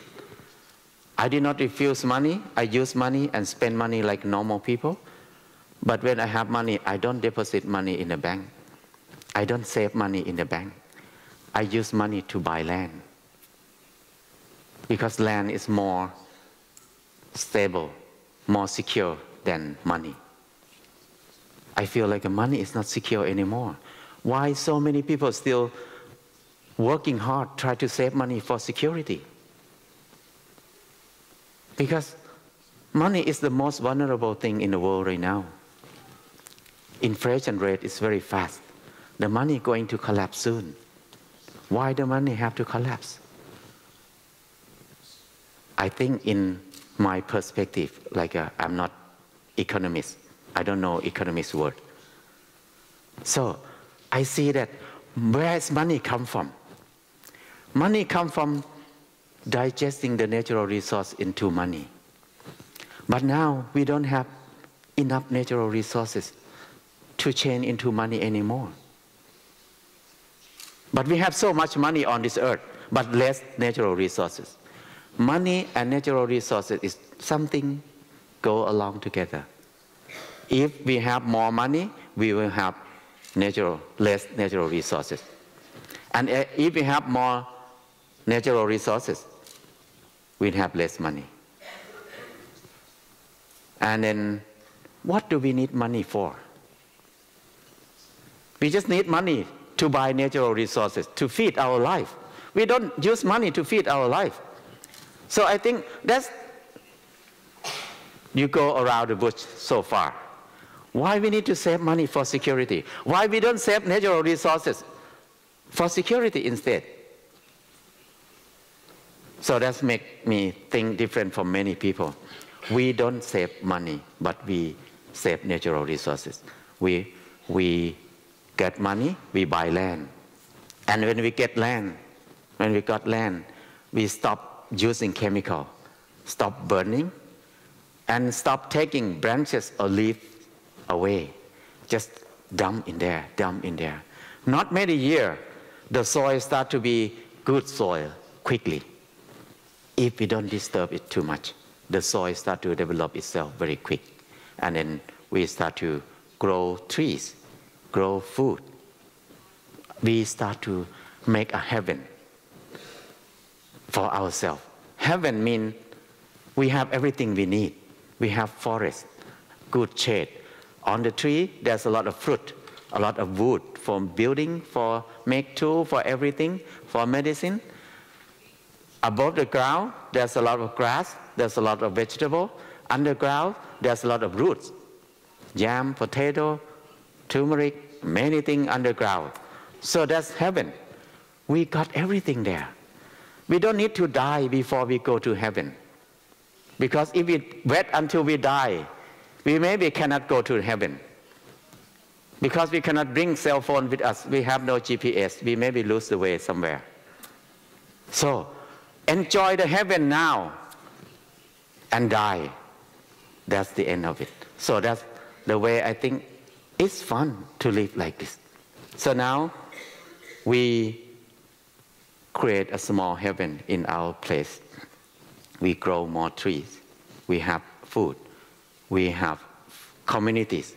Many people live together. And we have good family. I think nothing more important than this. I think education needs to base on 4 basic needs. So everybody can have ability to build their own heaven.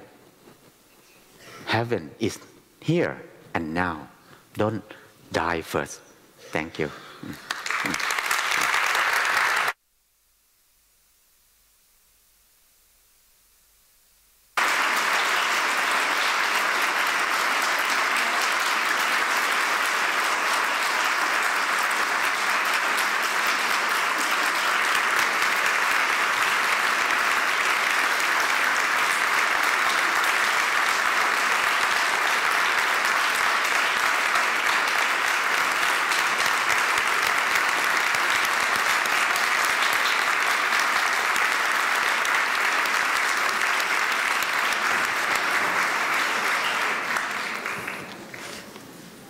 Thank you, John.